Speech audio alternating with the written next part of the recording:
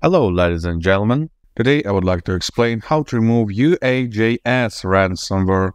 This malware is yet another sample that belongs to the stop family. It attacks users all over the world, asking for up to $999 for file decryption.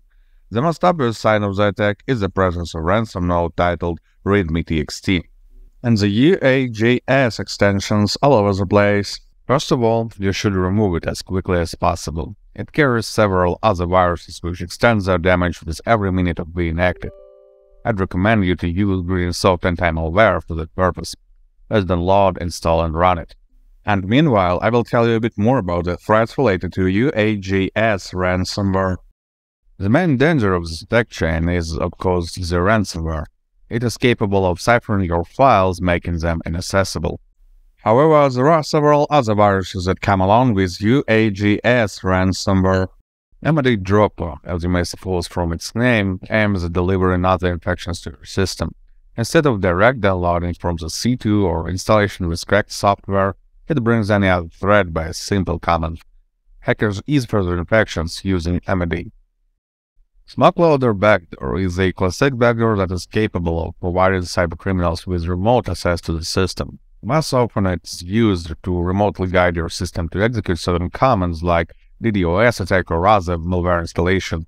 It's also capable of stealing some categories of personal information and passwords.